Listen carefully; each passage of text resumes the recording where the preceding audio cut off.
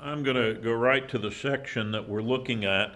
Last week, we talked about the incarnation of Christ and what that means that the author now has written himself into this drama. No longer on the outside sending in messages, but God himself comes. And we would not know God to the degree that we do apart from Christ coming. And you remember the disciples in John 14 said, "Show us the Father." And what did Jesus say? Look at me. Look at me because I and the Father are one. And the glorious thing is that we don't have to climb up into heaven and somehow peek through the windows and come to know God. But God came down to us, came into our world. Christ came into our flesh. And when he ascended into heaven, what we're going to look at today is he sent his Holy Spirit to not just come on the earth, but to come and indwell his people. So tonight we're going to look at the new covenant. The Spirit arrives. Next week we look at the final curtain. One of the most critical things is relating Old Testament to New Testament. And all the essential differences in theological views have to do with the differences in the way that we relate that. So there have been some questions raised about this, and I thought it would be helpful tonight to just do a quick overview of what the three models are. In the evangelical church, you essentially have three models, and when I say models, it's essentially a structure of understanding Old Testament and New Testament as we move from the law then to the coming of Christ. One of those models is dispensational theology. Now we're going to come back and say a little bit more about that. The other model is covenant theology. And the third model is New Covenant theology. Gentry and Wellum call that progressive covenantalism, but I'm a little more comfortable with New Covenant theology. Do you notice, anybody recognize, I know it's kind of small there, do you recognize the diagram up there in the corner? Any of you ever see Clarence Larkin's big book on dispensationalism? It's chart after chart after chart. When I was a boy, I attended a church and we had probably a 40-foot chart that was about 6 or 8 feet high all across the front of the church, setting out the 7 dispensations. And so dispensational theology has a long and a very strong and forceful pedigree. And I want to set out essentially what dispensationalism sets forth.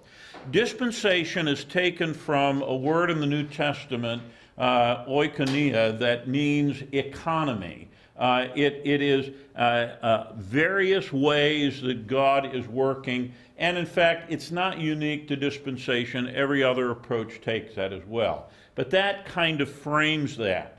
And at the heart of dispensational theology is the view that the church and Israel always remain as two distinct entities or two distinct people. Now, we're going to see how that's changed slightly as it's modified, but in classic dispensationalism, Israel and the church are two separate entities. Israel's future in life is on this earth. The church is, their presence is going to be in heaven. So there's an earthly people and there is a heavenly people. There is strong emphasis on discontinuity between the old and the new. M.R. DeHaan, I remember years ago when I was in Bible college getting a book that was entitled Law or Grace. You know, is it the Old Testament law or is it the grace of the gospel? And so dispensationalism will really emphasize the discontinuity between the new and the old. Very central in dispensational thought is the distinct national future for Israel. And the land is central in that. There is very, very strong commitment to the fact that Israel is going to receive the land of Palestine, and that they're going to rebuild the temple. Ezekiel 40 through 48 is a central passage in that. Now, I want to pause in a moment. Let me and get some comments or questions. There are differences within dispensational theology as it's developed. There is classic dispensationalism, and this is the old Scofield Reference Bible. How many of you grew up with the Scofield Reference Bible?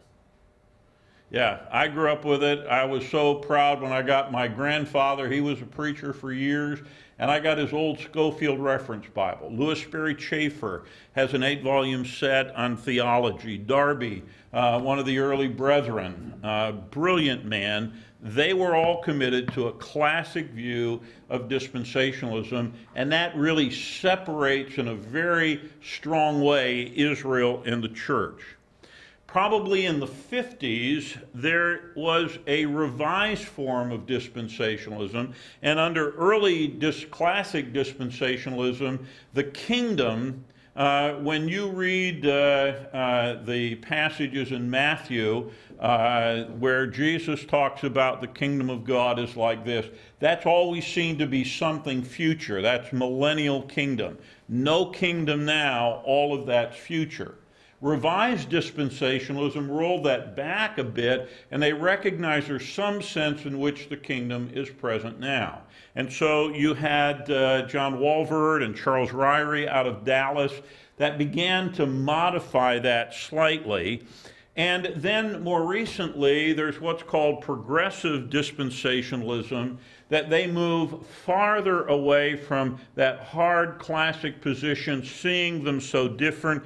Blasing and Bach and Saucy are some of the people that have been the strong proponents of that. Now, what's interesting is there has been a movement toward the center, where, you know, there was a very strong distinction from covenant theology. In fact, both of them have moved toward the center.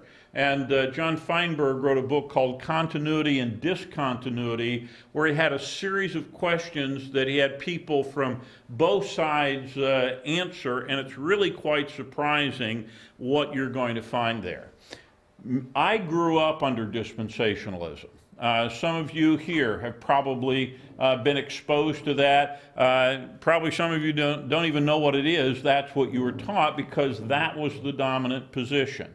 And I really would encourage you to look at Gentry and Wellum, the section that Steve Wellum does. He does an excellent job opening this up. This would take hours to thoroughly do that. So all I can do is give a quick overview and pause and say, okay, any comments, any questions in terms of clarifying that?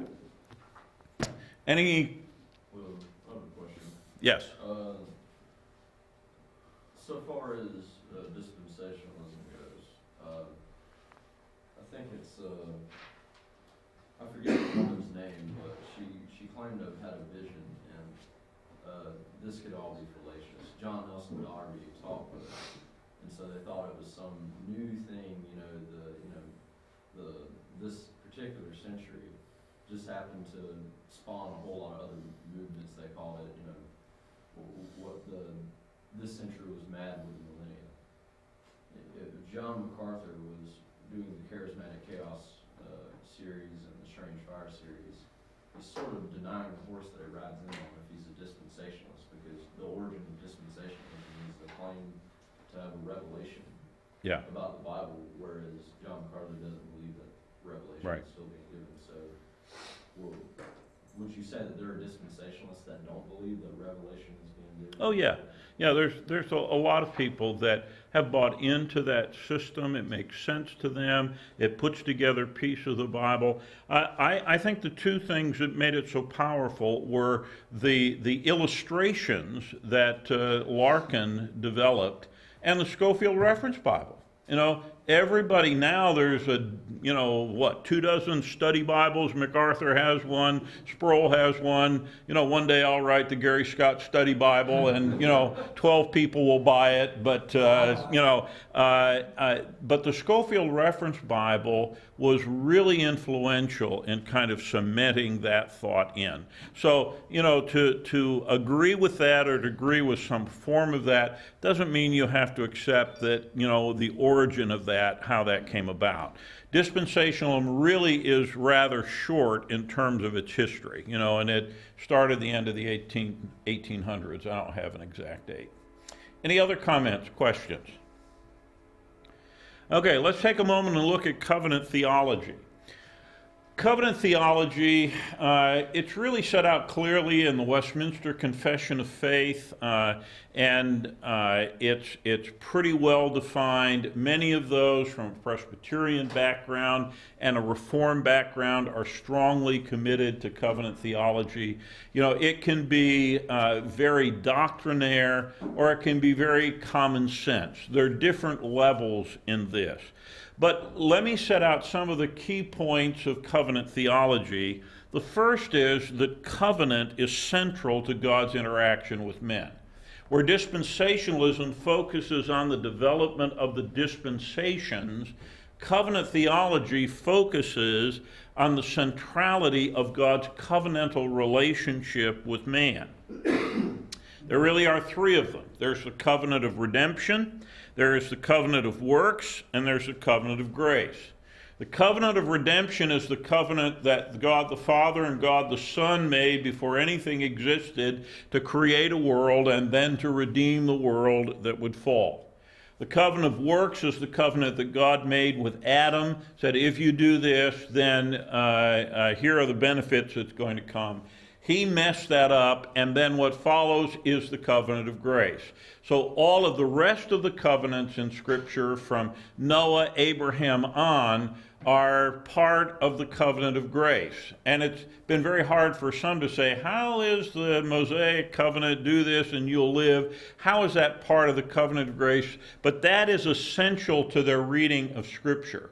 And you have two of those, the covenant of redemption, the covenant of grace, that are not specifically covenants that are mentioned in Scripture. And even the covenant of works is, the question is raised by some. Let me set out the basic tenets of that. And it's in sharp distinction with dispensationalism. The church in Israel are the same people of God. Where dispensationalism sets them apart, covenant theology brings them together. So the Old Testament church and the New Testament church would be language that they're very comfortable with. They emphasize, I'm sorry, I miswrote that. They emphasize continuity, not discontinuity. They want to bring everything together, and they work very hard to make it all fit so that there's no major change between the old and the new. It's just that now in the new we get more than what we had in the old. They maintain the centrality of the seed. The key for them is the promise that Abraham would have a seed, where to dispensationalism, the key to that was that Israel would be in the land. And that's why it's so important for their covenant children, paedobaptism, all the other things that are part of covenant theology. It is all woven together. I went to a seminary that had a modified view of covenant theology.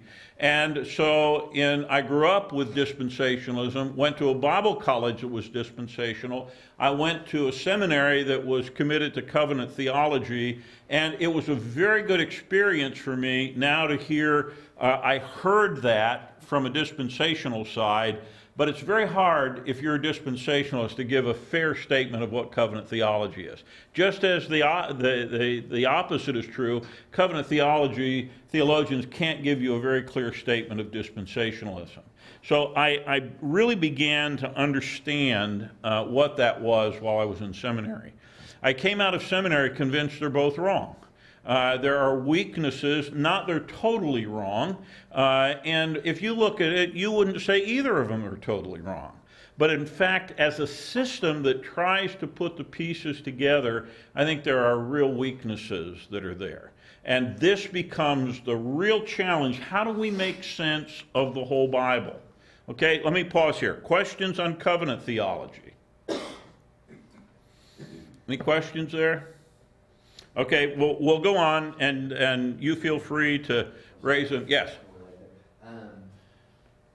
What would be, just with your familiarity, what would be a covenantalist defense of if I ask the question, well, if there's only one covenant, being the covenant of grace after the fall, why did Jesus bother to say this is the blood of the new covenant? Yeah, and they would simply say it's a new administration.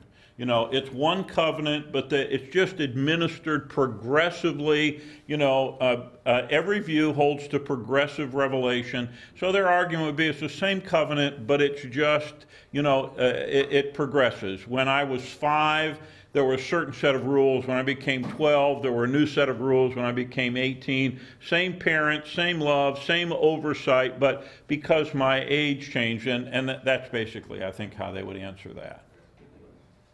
Okay, let's take a minute now and look at New Covenant theology. As I said, Gentry and Wellum call that progressive covenantalism. The central part, and we're going to be looking at this tonight because, again, this is explicit biblical language. This, every time we observe the Lord's table, this is my body which is given for you. This cup is the new covenant in my blood. Do this as oft as you drink it in remembrance of me.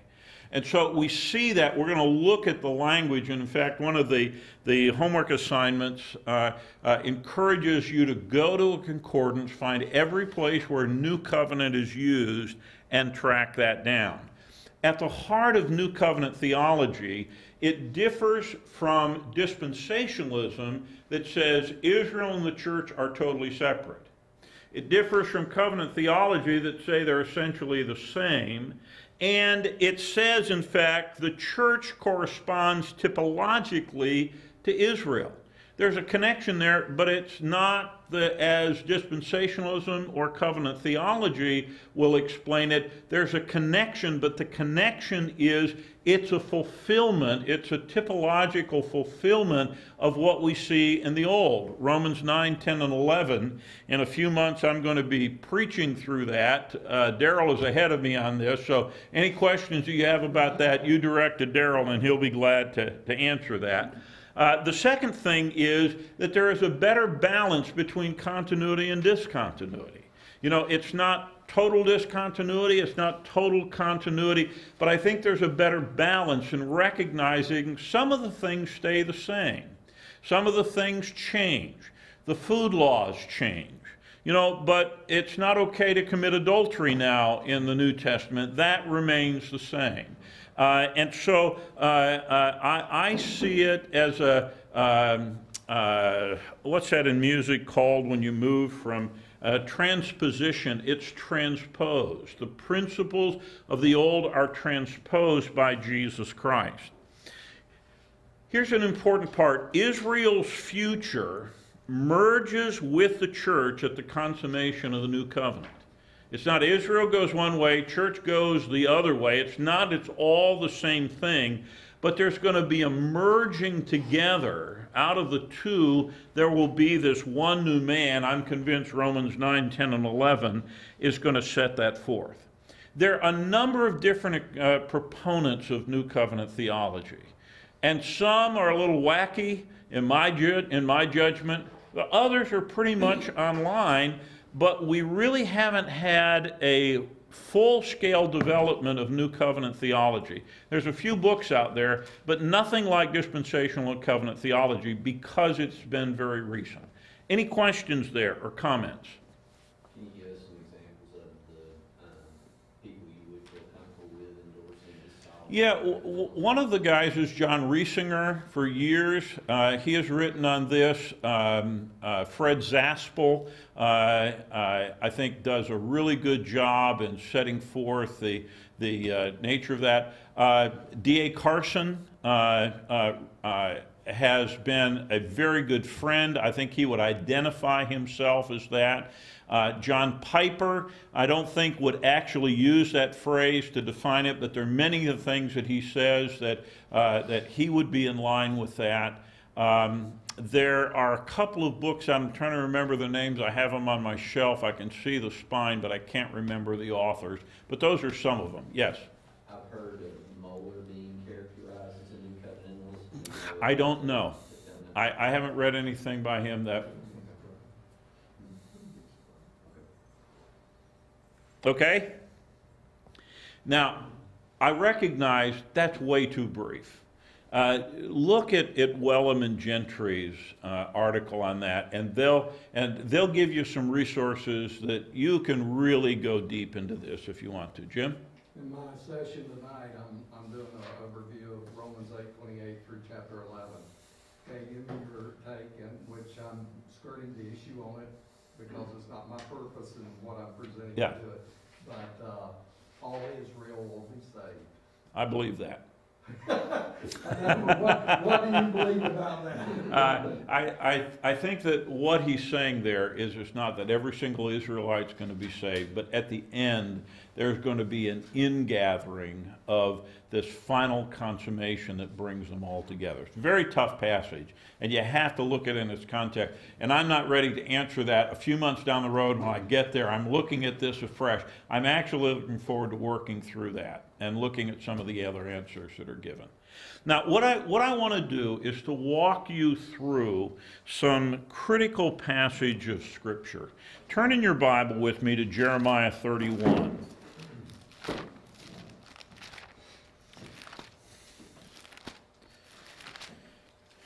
If you're a memorizer, this is a great section to memorize. You probably know it already. Jeremiah 31, verse 1, at that time declares the Lord, I'll be the God of all the clans of Israel. They will be my people. It says in verse 3, I've loved you with an everlasting love. I've drawn you with loving kindness. And he goes through and talks about the people of God. And go down to verse 27. The days are coming, declares the Lord, when I'll plant the house of Israel and the house of Judah with the offspring of men and animals. Remember the context of Jeremiah? Are things good or not so good in Israel? Not good.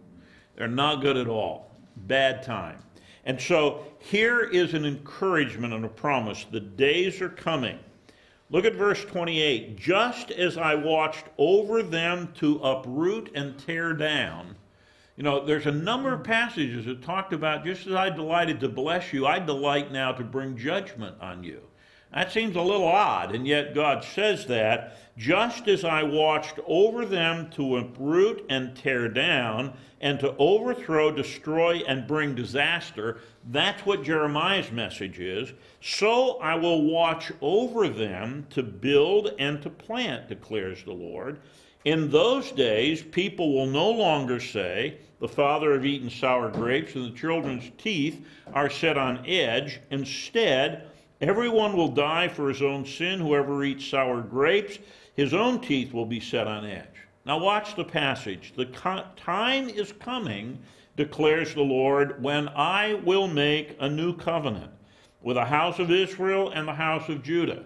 Now dispensationalists are very big here. This is not made with the church. This is made with Israel. It's going to remain with the nation of Israel. It will not be like the covenant I made with their forefathers when I took them by the hand to lead them out of Egypt. What's he talking about there? Which covenant? The Mosaic covenant. Won't be like that because they broke my covenant, though I was a husband to them. I wasn't unfaithful to them. They were unfaithful to me. This is the covenant I will make with the house of Israel after that time, declares the Lord. I will put my law in their minds and write it on their heart. Now, this is central and key to the new covenant. The law that was written on the tables of stone is going to be inscribed on the heart. Now, what difference is that going to make? It's no longer external. Yeah. It's not going to be imposed from without. It's going to be written within. It's going to flow from within. I'll put my law in their minds, write it on their hearts. I will be their God, and they will be my people. That phrase is a critical phrase used over and over again that identifies God as the covenant God, and his people as the ones that are partnered to that covenant. No longer will a man teach his neighbor or a man his brother, saying, know the Lord. That wasn't true in the Old Covenant. There were many people that were part of the Old Covenant that died and went to hell. Okay? Being part of that covenant didn't necessarily bring salvation. Not so the New Covenant. Everyone's of the New Covenant is going to know the Lord, from the least of them to the greatest of them. For I'll forgive their wickedness and will remember their sins no more. Now, deserves a lot more than we can say, but I want you to go over to the book of Ezekiel.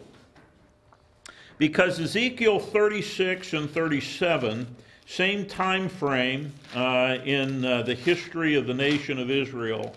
This is some of my favorite scripture. Let's pick up at verse 16 of chapter 36.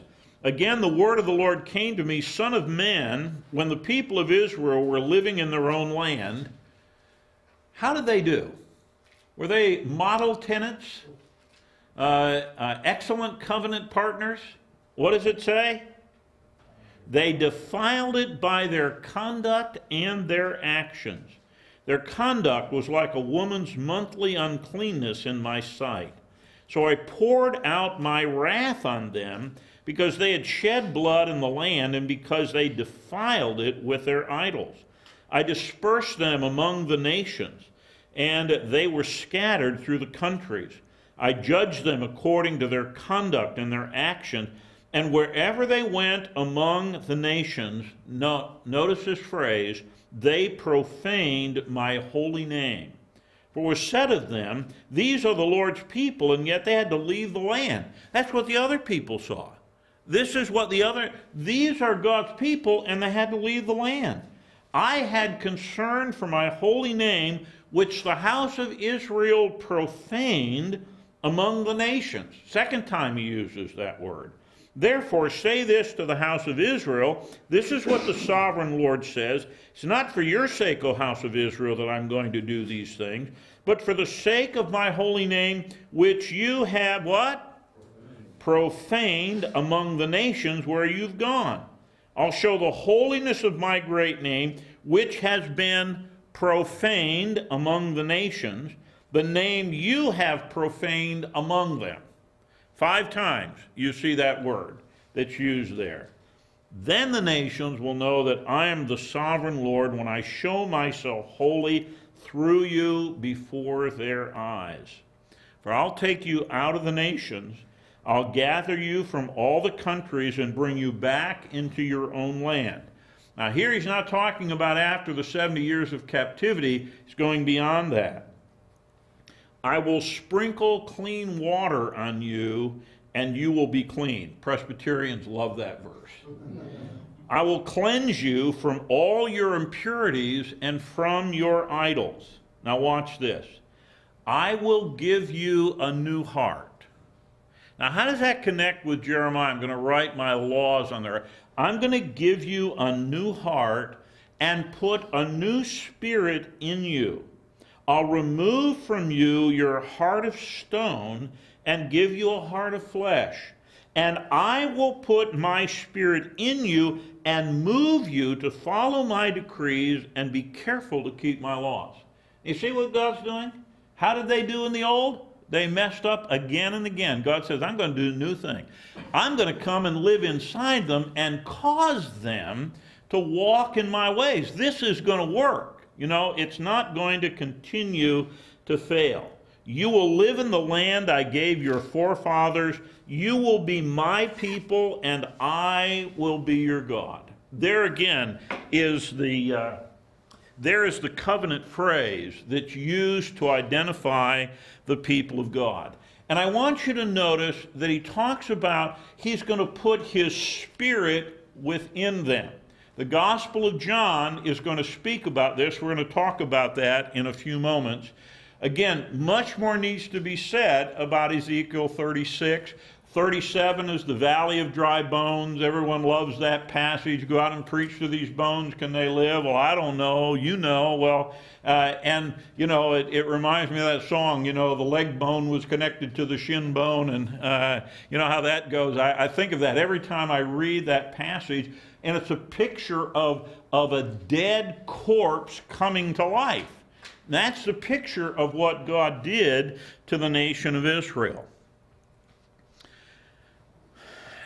I want to take you next to the most important passage in the New Testament, really in the Scripture, in terms of relating the Old and New, to Matthew chapter 5, 17 through 20.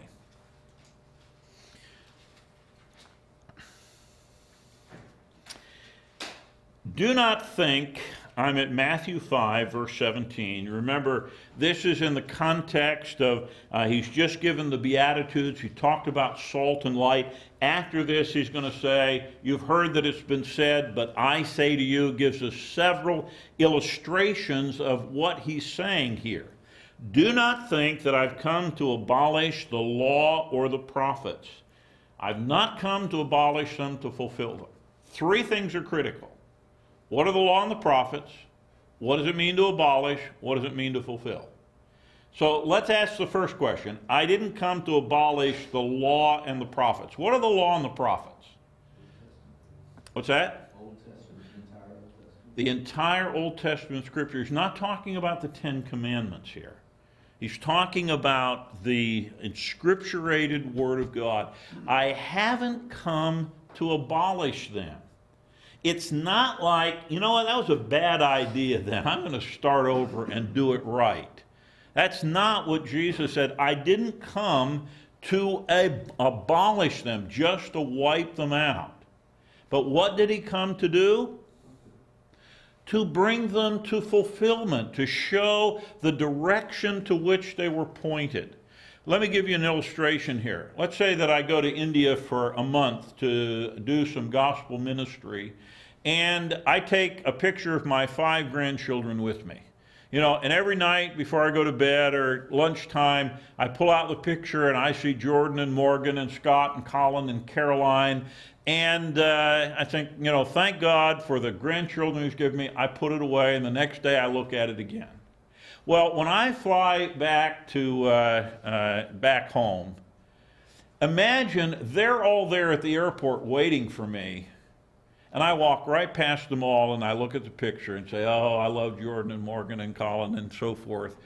You would think, that's a little bit weird. I mean, it's great to have a picture, but when they're there, the picture doesn't really do justice to that. And what those were great pictures, but the reality is here. Why in the world will you go back to the picture now when you can actually see your grandchildren and you can hug them? And it's not as though that was all wrong in the old. It's that now everything that has been promised is coming to fulfillment in Christ. Last week we looked at the incarnation, the death, burial, and resurrection of Christ, ascends into heaven, and then he pours out the Spirit of God. We're going to get to Acts 2 in a bit. Caleb? Question. Later he says, for truly I say to you, until heaven and earth pass away, not an iota. Oh wait, you're getting ahead of me. We haven't got there yet. Okay, hold on. I want you to see the passage. I want you to walk through this. Don't think that I came to abolish them. I came to fulfill. Now, that word fulfill, there are those that say fulfill means that Christ came to explain what it really means and how it was misinterpreted. Is that what fulfill means? There's a sense at times that he does that, but it's more than that. And what it means is Jesus is taking all of those things that were given as a picture and he was bringing them now to the fulfillment. And so this is key to typology. Typological fulfillment, promise that God made that comes to its fulfillment or fruition. And if you look particularly throughout the Gospel of Matthew, you'll see that fulfillment again and again and again and again. So it's critical that we get those three concepts: abolish, law and the prophets, and fulfill. Okay? Now we'll go on. We'll come to yours in just a second here. I tell you the truth, until heaven and earth disappear, not the smallest letter, not the least stroke of a pen will by any means disappear from the law until everything is accomplished. What's the law there?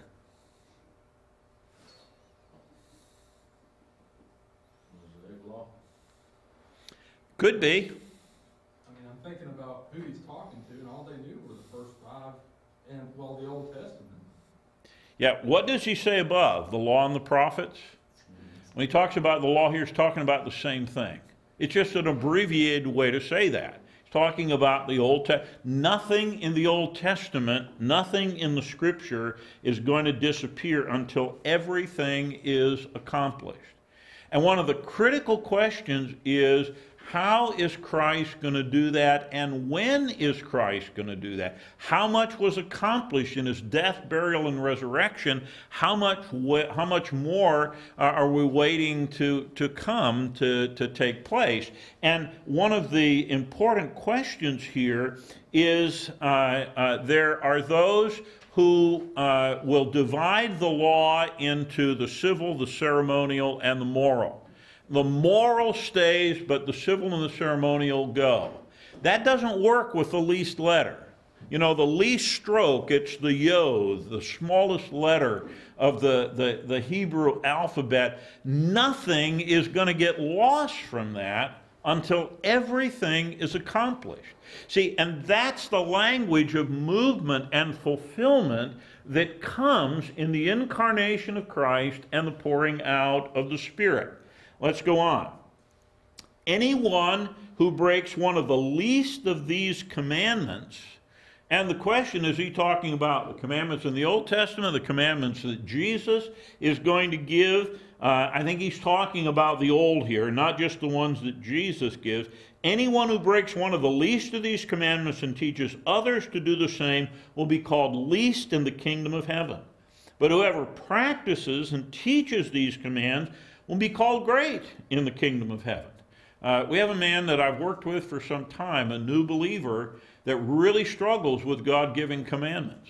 You know, he feels like, I'm a Christian now, I have the Spirit of God within, I don't really need all these instructions, that's just going to naturally come out in my life.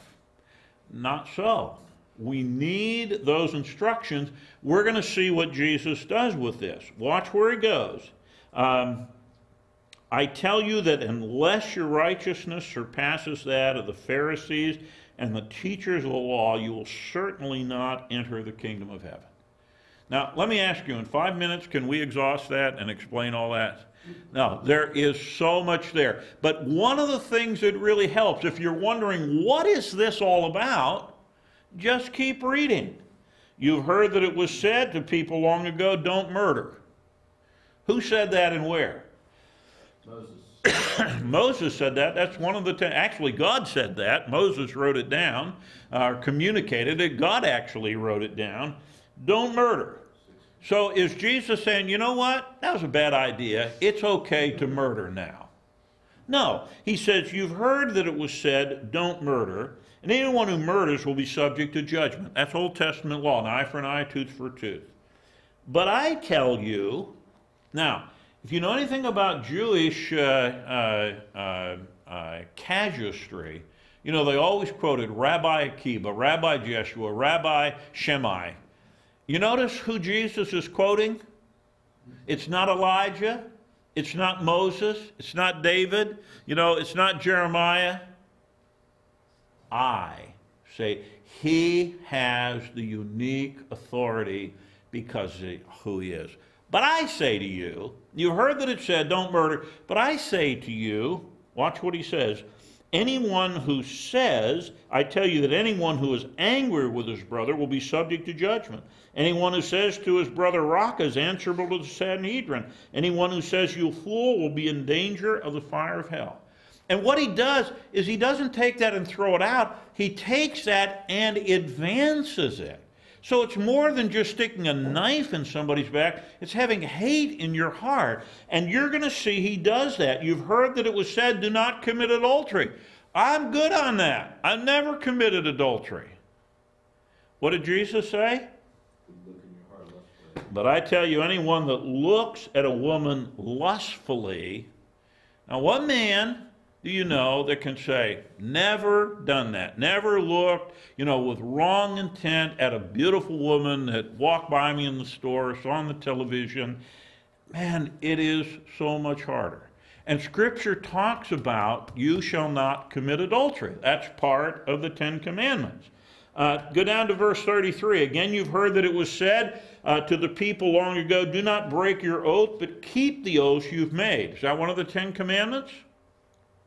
No. It's sprinkled with some Ten Commandments and some of the code that was set out in Exodus 21, 22, and 23.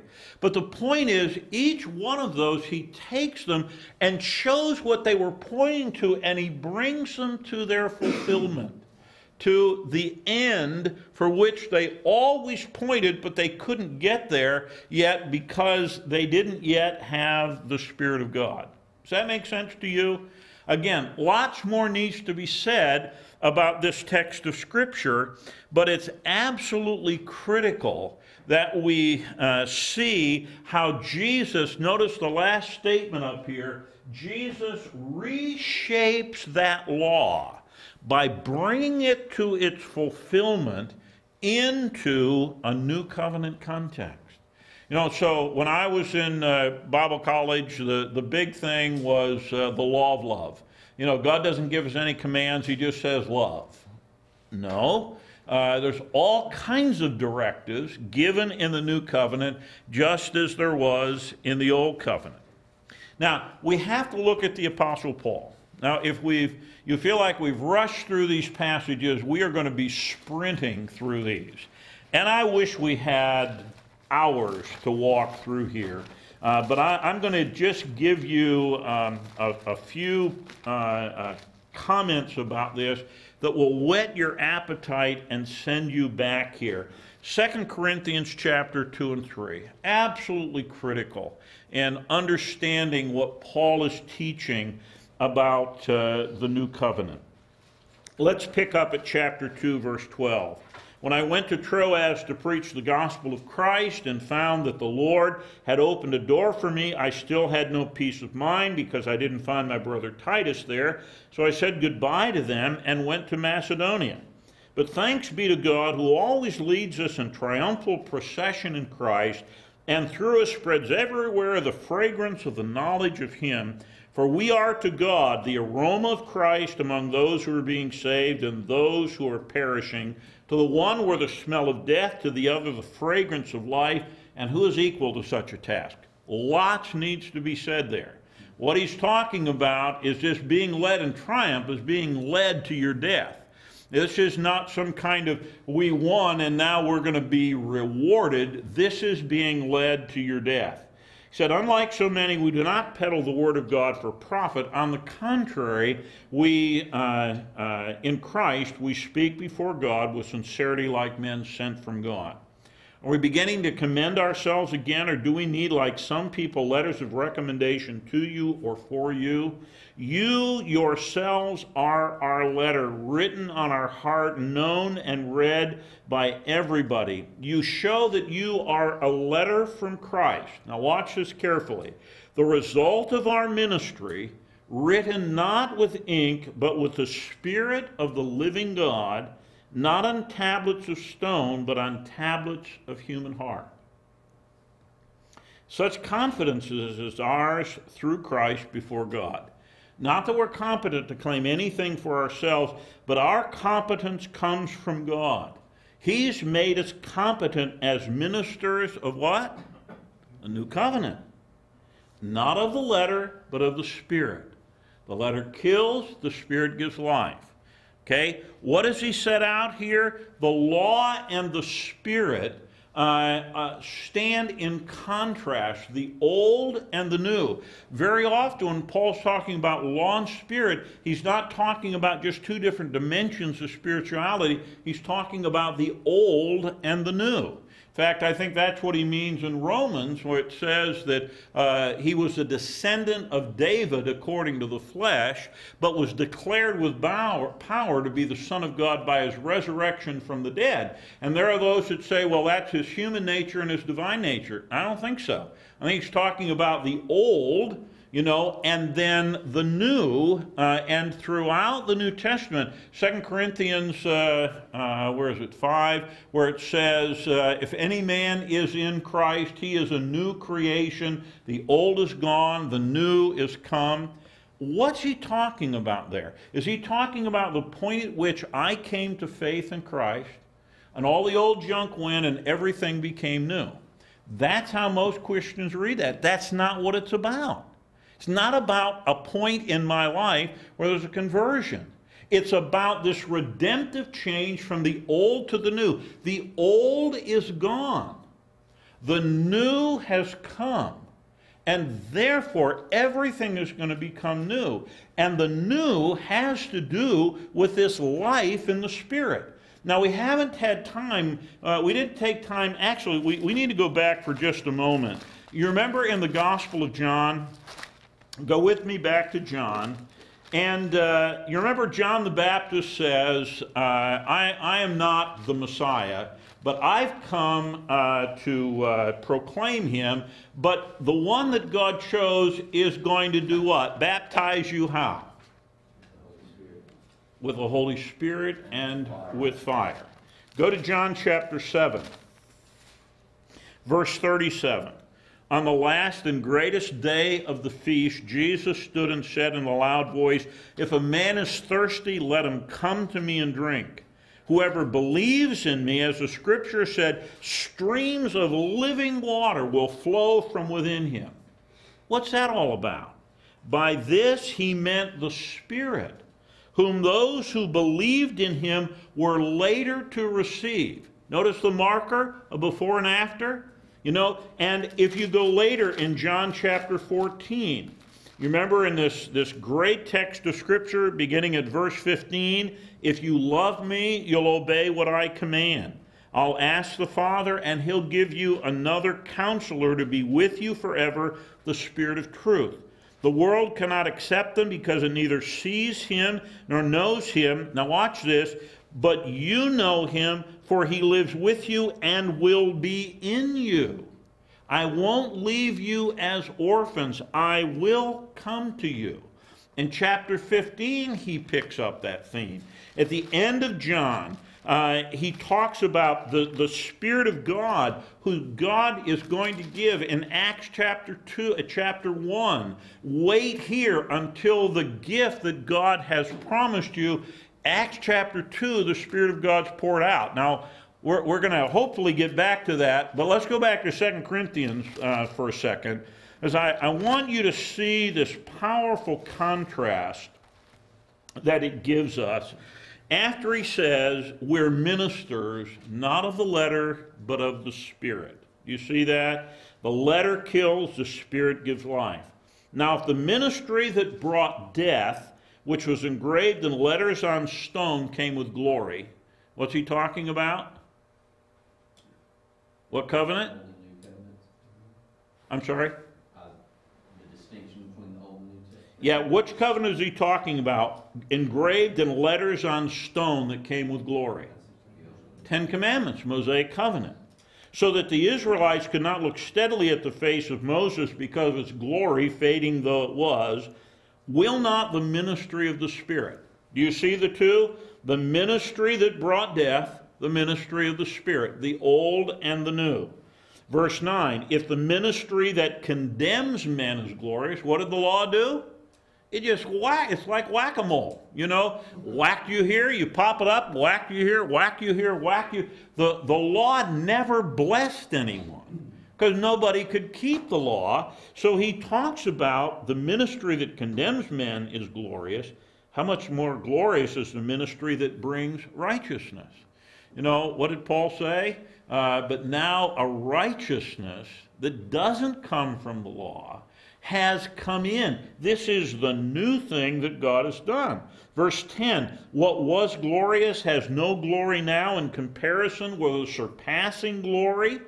That was glorious, but now it's like taking a really bright flashlight in a dark closet and shining it at the sun. It hasn't changed the lumens at all, but it looks a whole lot brighter in a dark closet than it does going out and shining it at the sun. And that's what he's explaining. He comes to the end of this, and I love what he says in verse 17. The Lord is the Spirit. And where the Spirit of the Lord is, there is freedom. The new covenant just is saturated with the freedom that we have in Christ that sets us free from the bondage that we had under the old. Now, I got to take you to Galatians. Galatians 3. I have actually given you a set of notes that I did some time ago that would take several hours to go through these. And I'm giving to you so you can follow up kind of on your own. I'm going to do the very brief Cliff Notes version of this so you can see it in this text. In chapter 3, he asks a series of questions. Foolish Galatians, who's bewitched you? Before your very eyes, Jesus Christ was clearly portrayed as crucified. I'd like to learn just one thing. Did you receive the Spirit? Now, what are the two options? What's the first one? Observing the law, or option 2, believing what you heard. Now, we got two. How did you get the Spirit? Did you do something, or did you believe something?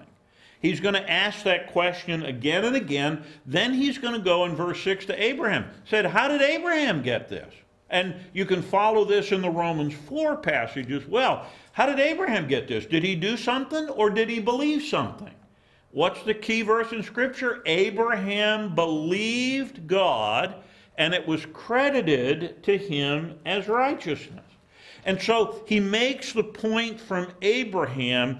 And then I want you to notice verse 13. 13 and 14 is absolutely splendid, glorious verses. Christ redeemed us from the curse of the law by becoming a curse for us. For it is written, cursed is everyone who's hung on a tree. Now listen to this. He redeemed us in order that the blessing given to who? To Abraham might come to the Gentiles through who? So that by faith we might receive the promise of the Spirit. Now, a whole bunch of stuff is contained there. Now he's going to go on in verse 15 to say, brothers, let me take an example from everyday life. No one can set aside or add to a human covenant that's been duly established. Caleb agrees to sell me his car for $10,000. Okay? Is that a good deal or not? I don't think you want one. Anyhow, we make this agreement for $10,000. He can't go home and write $12,000. I can't go home and write $6,000. See, once that's established, he can't change it, I can't change it. So he's taking something from life that we understand. Now watch where he's going with this. No one can set aside or add to a human covenant. So it is in this case. The promises were spoken to who? Moses or Abraham? They were spoken to Abraham and to his seed. The Scripture does not say, and to seeds, meaning many people, but and one person who is Christ. Now, we could go off for a month. What I mean is this, the law introduced 430 years later. What's he talking about? The Mosaic Law came 430 years after the covenant that was made with Abraham. The law introduced 430 years later does not set aside the covenant previously established by God and thus do away with the promise. If the inheritance depends on the law, then it no longer depends on promise. Go to Romans 4 and you'll see that developed even more fully. But God in His grace gave it to Abraham through a promise. What then was the purpose of the law? Boy, has this been debated. It was, now watch this, it was added because of transgression until the seed to whom the promise referred had come. It had a beginning point. When was it added? At Sinai. When did it end? When the promise had come. It has a beginning and it has an end. Go down to verse 21. Is the law therefore opposed to the promises of God? Do we have a problem in the Bible that the Old Testament is somehow opposed to the New Testament? Absolutely not. If a law had been given that could impart life, righteousness would have come by the law. But the Scripture declares the whole world is a prisoner of sin, so that what was promised, being given through faith in Jesus Christ, might be given to those who believe, not do something. Now watch this. Before faith came. Now is he talking before I was a Christian? Is he talking about my personal life? He's talking about redemptive history. Before Christ came as the object of our faith, watch this, we were held prisoners by law. Now David said, I delight in the law. You know, he found great delight in that. But Paul says we were prisoners, locked up until faith should be revealed. Now Spurgeon butchers this verse. I love Spurgeon, but his message is wrong. The law was put in charge to lead us to Christ. So that we might be justified by faith. Now, I'm going to say that's a very poor translation. The law is not in charge to lead us to Christ. It was that for the time it was in effect from Sinai until Calvary. And it's not to lead us to Christ, it's until Christ. The law was put in charge until Christ, that we might be justified by faith. Now it's clear that's what it means, because verse 25, now that faith has come, we're no longer under the supervision of the law. Now let me tell you, I've spent hundreds of hours looking at this passage of Scripture and wrestling with it. And I got 10 minutes left, and I haven't even given you a chance to respond to this. There is so much here, but I want you to see this. And what it's describing is how this new thing has come. And it's like before we were children under the tutelage of the law, but now that we come to majority, now that we're adopted son, a 12-year-old boy has $100 million that's his. But guess what? He can't spend a dime of it until he turns 18 years of age. That's the age of majority, or 24, or whatever the parents said. And then all of that becomes there. That's the picture. And it's setting out how powerful this new covenant is when it came. Now, go back to, I can't even go to Ephesians 2. You have to look at that. Out of the two man, he made one new man. That is a critical passage in terms of what it's describing. But I've got to send you back, at least in your mind, to Pentecost, to Acts chapter 2. On the day of Pentecost, they're all together, and what happens? The Spirit comes just like Jesus said. Everything changes. Remember, Jesus said, it's for your advantage that I go away. Because if I go away, what am I going to do? I'm going to send my Spirit, who's not just going to come and be here in Jerusalem. Where's he going to be? Inside each one of us. Does that sound like Ezekiel? I'm going to put my Spirit within you and cause you to walk in my ways. And that's what this is all about. So when you go to the book of Hebrews, in Hebrews, let's just look quickly at Hebrews. In Hebrews chapter 7 and verse 12, I'm just going to pick out a couple of these verses. Verse 11, if perfection could have been attained through the Levitical priesthood, for on the basis of it the law was given to the people, why was there still need for another priest to come in the order of Melchizedek, not in the order of Aaron? For when there is a change of the priesthood, there must also be a change of the law. Now, the old Puritan view of the law is it never changed. But Hebrews has more pull than the Puritan view of the law, because something changed. Because of this mighty shift from the old to the new, we move from all it was promising now to its fulfillment in Jesus Christ. Go to chapter 8.